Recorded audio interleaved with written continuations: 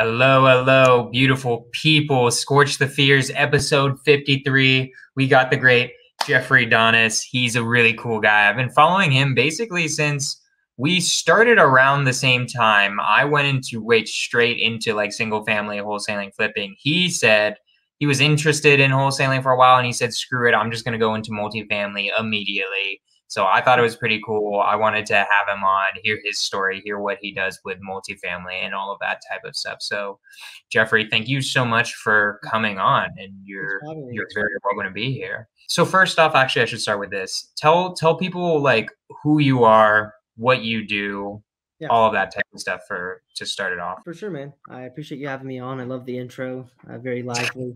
Yeah, my name's Jeffrey Donis. I'm 21 years old. I live in Durham, North Carolina. I got started in real estate about 3 years ago with my two brothers, with the initial goal, and it still is the goal, is to retire our single mother. My mom is from Guatemala, so I grew up in a low-income single mother household. Grew up playing soccer and went to college for about a year. And the COVID pandemic hit, and that's when we actually got started in real estate and started our journey. We started out in wholesaling, as Jonah mentioned. It was just a lot of like hustle. We were cold calling, doing different strategies like creative financing, joining different mentorships. And that first year, we did a decent amount of deals and learned a lot, which we're very grateful for. But we realized the scalability of the single family space wasn't what we were looking for. So eventually we decided to transition into multifamily, which was a year, about 13 months into real estate. We ended up just deciding that multifamily was the thing we wanted to get into, but we didn't understand how, because we thought there was a lot of limiting beliefs, and I know that your show is big on that. So we realized that we needed to find a mentor, and eventually join a few mastermind groups. To fast forward, now we're apartment syndicators. A syndication is when you purchase something and raise money from a group of investors, and then you go and buy it. So for us, it's an apartment. We'll find the deal after underwriting it. We'll then go and raise the capital from our private network of institutional or retail investors, and they'll get a return on their investment for doing that, plus other benefits that we can go into. But the goal is to hold on to the property for 5 to 6 years, to then sell, or hopefully, hold on to it forever. But that's really the gist. I personally focus on investor relations and capital raising for our team. I have two brothers, as I mentioned. One of them does our acquisitions and asset management.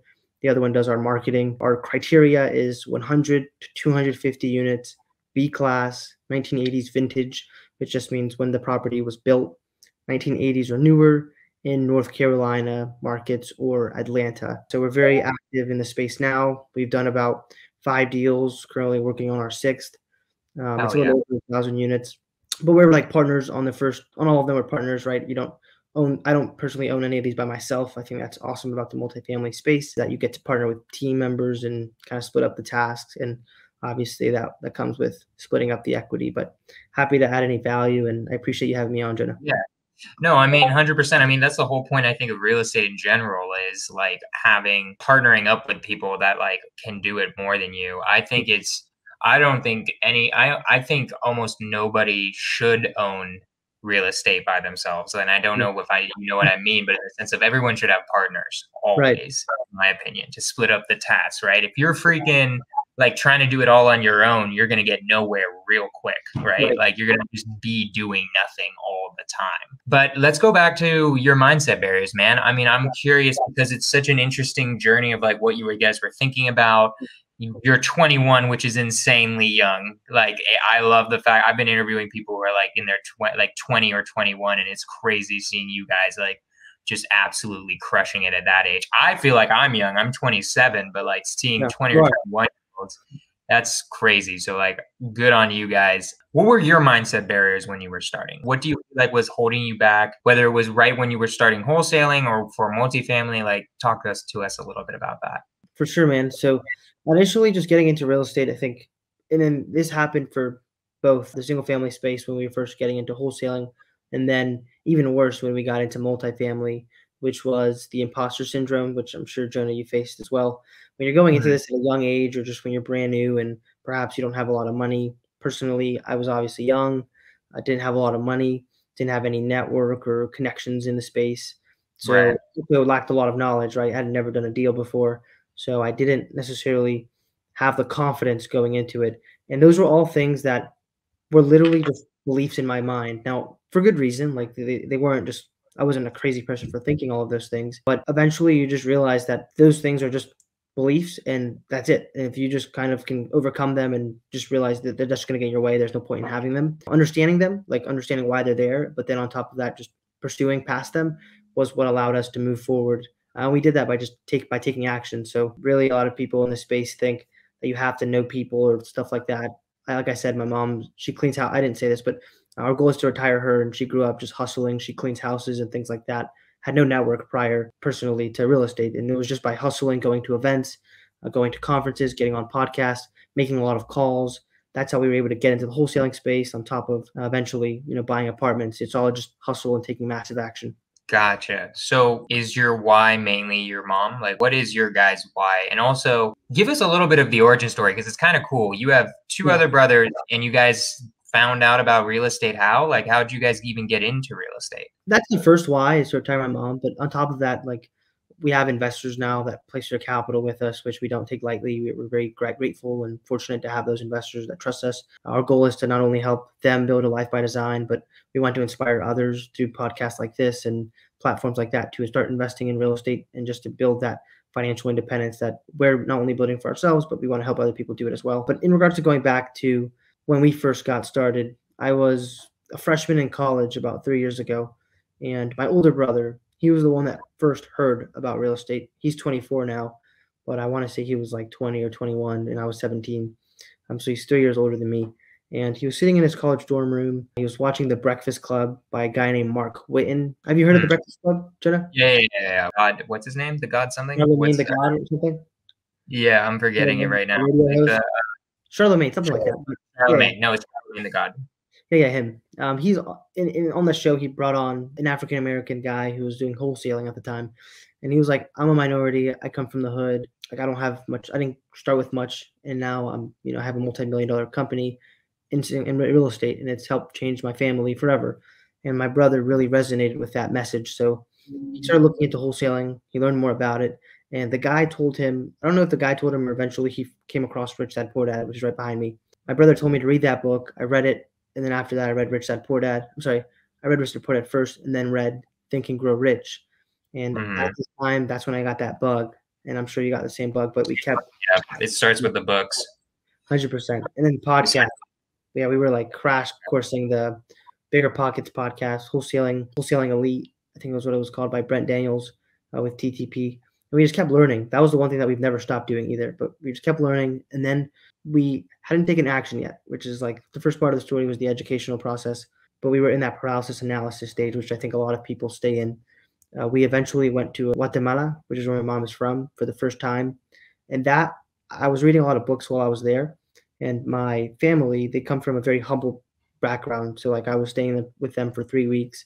And it was small things like having to heat up the water to take a hot shower and to flush the toilet, dump water in the thing. And it was very different. Like, I won't go into the details, but it's very, very different.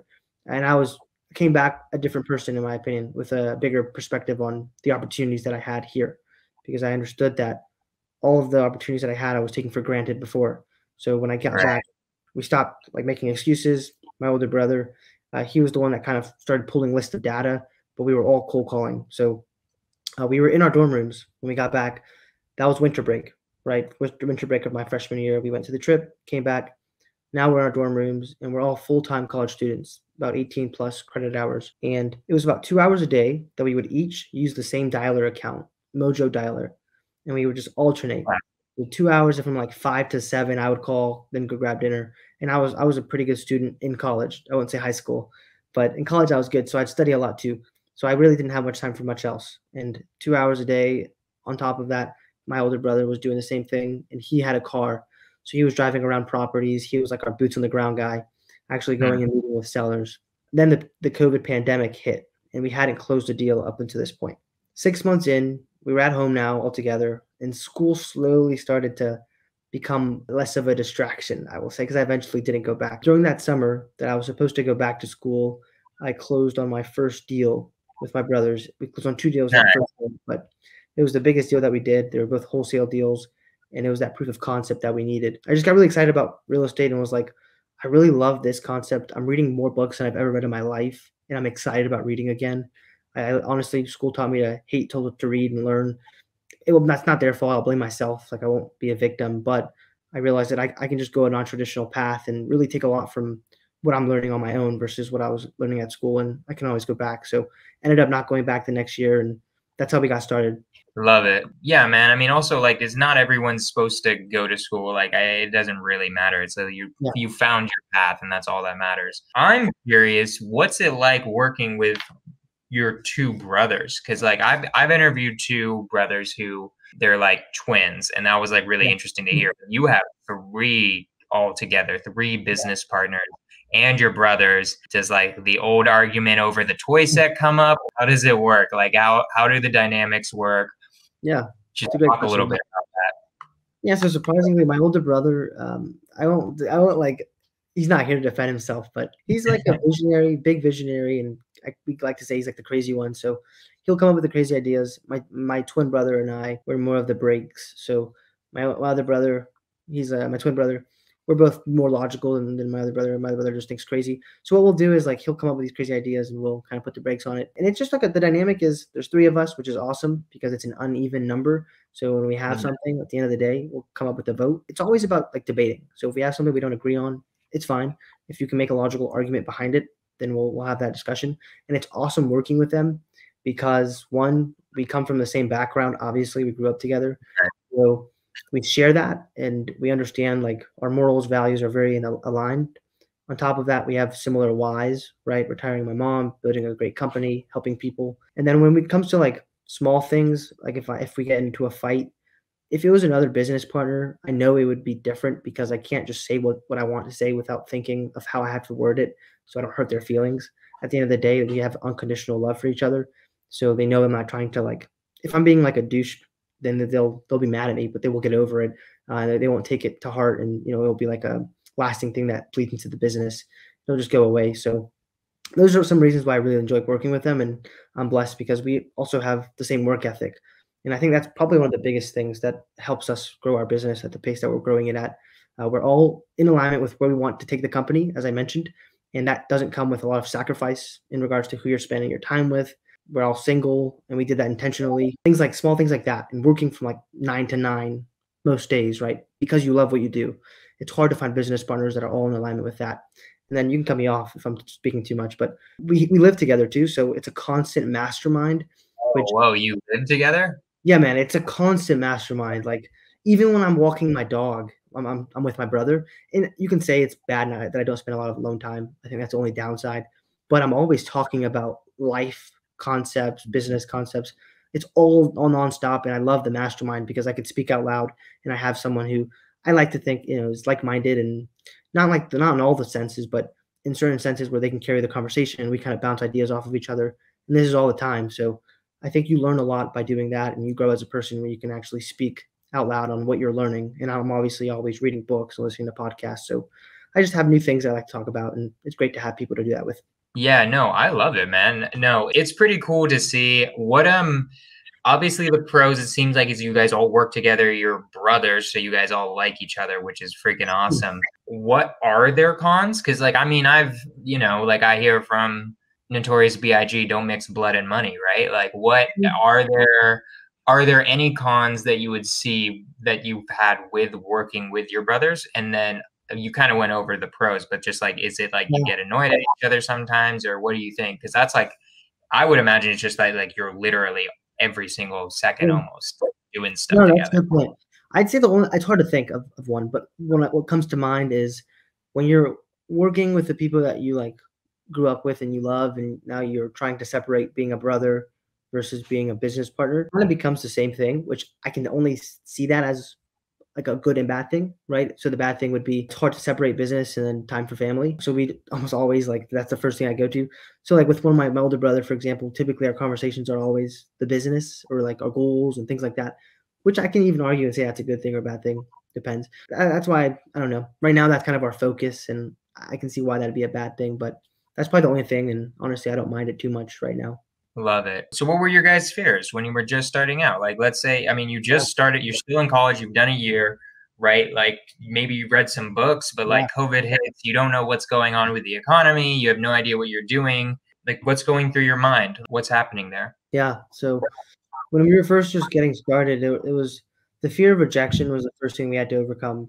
So obviously, when you're cold calling, you're getting cursed at, and I know you know, we were Yeah. getting told no all the time. That quickly went away with like the first 1,000 calls, which we made very fast.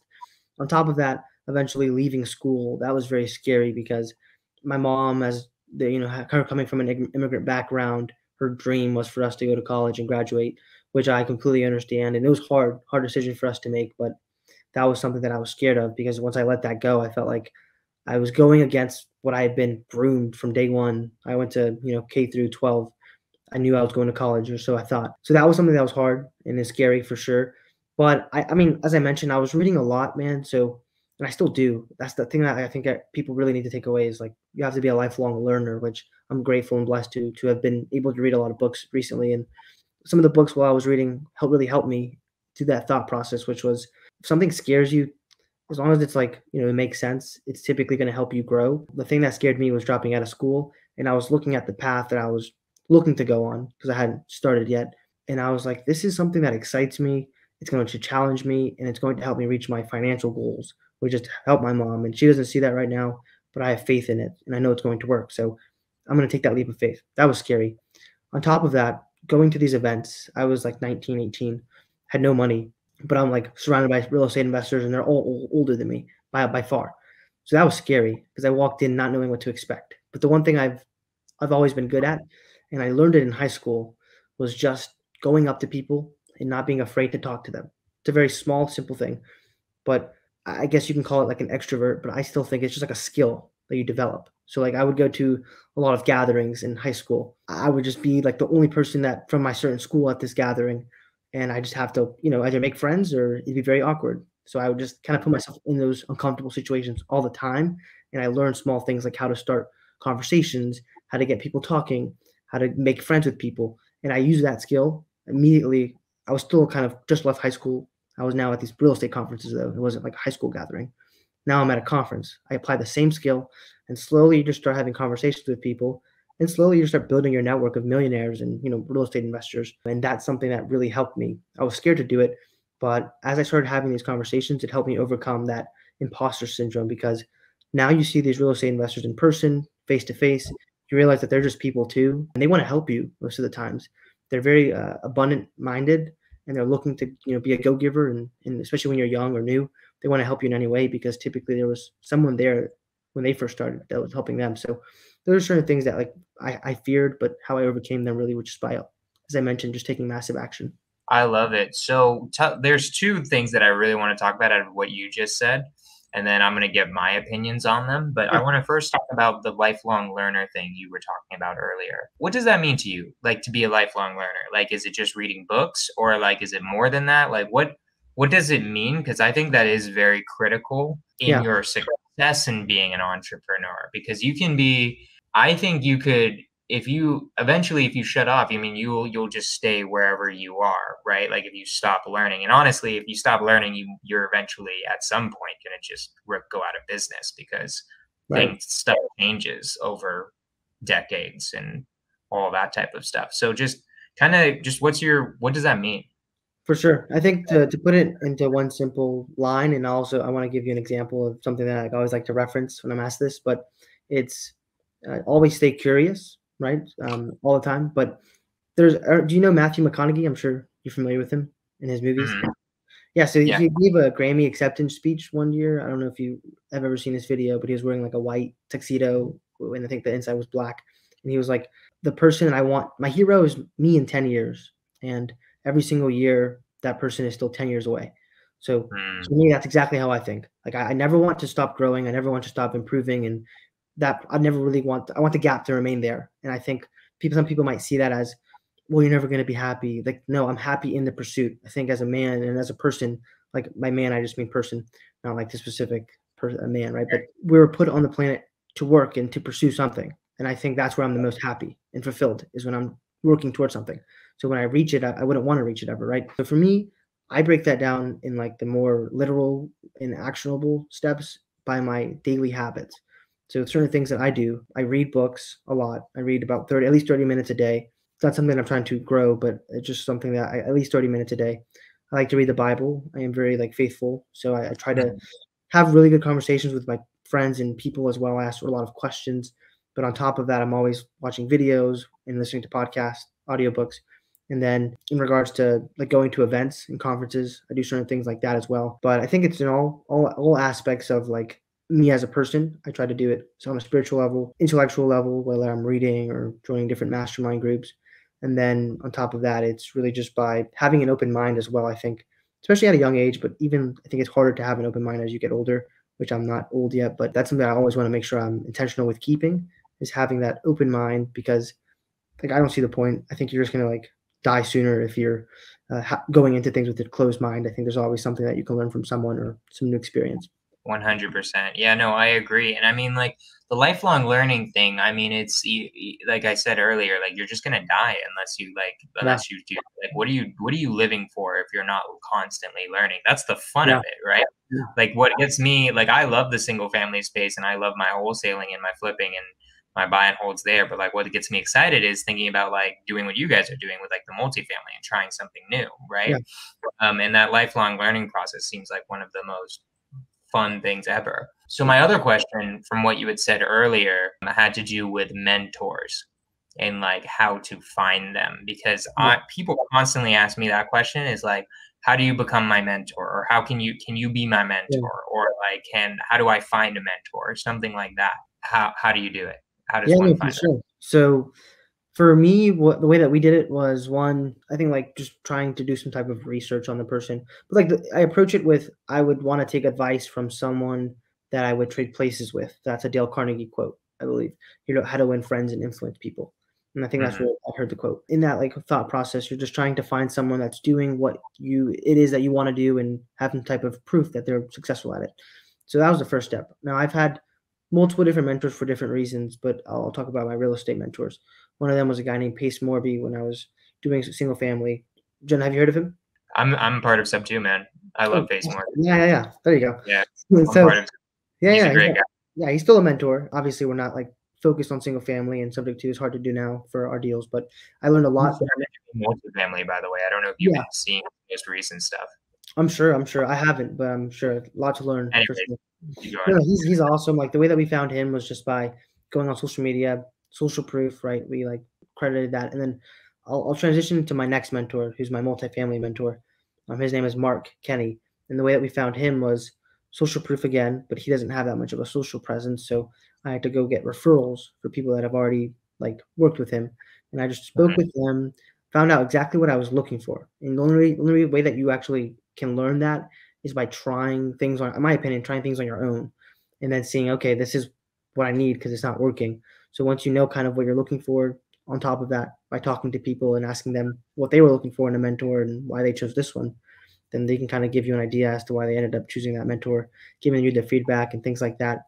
But what I look for on top of that is access to the person themselves. Certain things where you're going to have to talk to some coach or something like that. It's not a bad thing. I just would rather have the access to the person themselves. As I mentioned, having a good track record and good reputation, so you can do all that through social proof. Well, that's if you want to go the route of actually paying for a mentor, which I think that's what we do. I mean, a lot of people go to college and spend thousands of dollars on education, and they're not willing to pay for a mentor. I don't see the thought process there, but for me, that's what we were able to do, thankfully. Now, if you're not able to afford a mentor, I think there's still ways that you can, find someone who's willing to mentor you. You just have to bring value to them in some way, and you just do that by finding someone that's doing what you want to do, you have that social proof, or some type of proof that they're doing whatever it is, and they're not some random person. But once you identify them, try to find a way to bring them value, and in exchange, maybe that'll offer mentorship. But you can find them through social media, a local meetup, online virtual meetups, and things like that. And don't be afraid to ask, because a lot of people are willing to help. Yeah, 100%. I mean, that last part is exactly what I tell people. It's you got to figure out, the first step is, you're right. First off, that you need to know what you're looking for. What you need to look for in a mentor is, who do you want to be in 10 years? What you said earlier, that's really who you should be looking for. And then 2, you got to start looking at yourself. You need to know yourself and what you can add value to them. What are you good at? What are you willing to do? right? Like you're like, if I was somebody, I truly needed a free mentor, I would go to a Pace Morby. I'd go to, what was your mentor's name? Say it again. Yeah, Kenny. Mark Kenny. And I'd be like, hey man, here's what I can do. Here's how I see it relating to what you're doing right now. I will work for you for free if you're willing to take me on. And I'm going to do this. And I see it making you X amount of money in the next 6 to 12 months, right? Yeah. Something like that, I think, is like the best thing to do, where it's worth it. Like that would be worth it to me if somebody was like, I'm willing to do this. I can set it up for you. I see it making you this much money. Right. And then like I would naturally train them as that keeps going on. Or you and I did the same route, right? Like I paid for, I'm part of Sub 2. So are you part of Sub 2? Is that why, or was Pace more? Yeah. Okay. I see it. He's shaking his head, ladies and gentlemen. So he's shaking his head. Yes. So I'm part of that mentorship. And then also I joined one called Astro Flipping. I think it's the quickest way and the easiest way. Because like for me and probably for you, I don't think I could work for somebody ever again. Like even like in that way, it's like I'd rather just struggle for a while and then figure it out, right? So it depends on the personality, but I'd say just do it like as quickly as you can. When did you get a mentor, right? Because like was it after your first deal? Was it before? Talk about that a little bit. Great question. So like, and I always like to say this. I think you don't have to always know the mentor, even like have like that active relationship and agreement. All the people behind me, they're authors. I view them as my mentors as well, through what they've taught and what they teach currently, through their content, their books. So a lot of the stuff you can get for free, or just by paying a little bit of money for, buy their book, and you can get mentored by them through their books and teachings. So the first mentors I had were the authors I was reading. And then on top of that, the courses and the videos I was watching online for free on YouTube and things like that. But then it was about 6-7 months into my real estate journey when I actually got into Sub 2. First deal I closed on, I made, as I mentioned, the most money that we made on any deal in the single family space. And immediately I already was watching Pace Morby on YouTube. So I knew where I was going to go. I knew he had a mentorship and I knew how much it cost. I just knew I needed to close on this to afford it. So once I closed on it, I already just knew where I was going, wired it, boom. Then I was into the group, and it was a small group at the time, like 200 people. So we had a little bit more access to them at that time. But that's how quickly we were willing to pay money. And I think people are afraid to invest in themselves. And the one thing I realized is like, you are the commodity, you are the asset, the best asset you can invest in. And that's something that you'll never like be able, no one will ever take that from you, the education and the experience. So don't be afraid to do that. I love it. Awesome. Guys, next week, the podcast, it's still going to be at the same time. It's going to be a very interesting one. I'm going to not be on it. I'm going to be I'm already in the Dominican Republic right now. I'm really happy. There wasn't like too much cutting out at all. It was like pretty damn smooth. The fact I have Caribbean internet. I am going to have Munif, Saza, and Love Francis. I don't know if you know them, Jeffrey. They're more Sub 2 people, but they are a husband and wife couple, and they're going to interview each other on it. So it's going to be cool. It's going to be an interesting one, very different, getting much more relationship-y and businessy. It's going to be really fun, guys. So don't miss that one. That's going to be same time, it's Thursday, 5 p.m. PST. It's going to be amazing, guys. Thank you so much. I will see you on the next one. Let's go.